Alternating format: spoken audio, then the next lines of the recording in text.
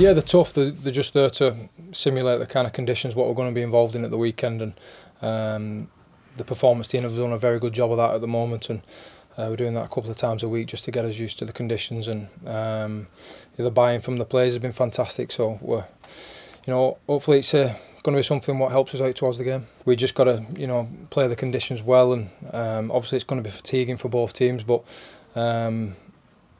look, we'll embrace it and go there. And I've played in Catalans many times before, but it's been hot. We've just got to make sure we keep hold of the ball, and if we do that, then we'll give ourselves a good chance.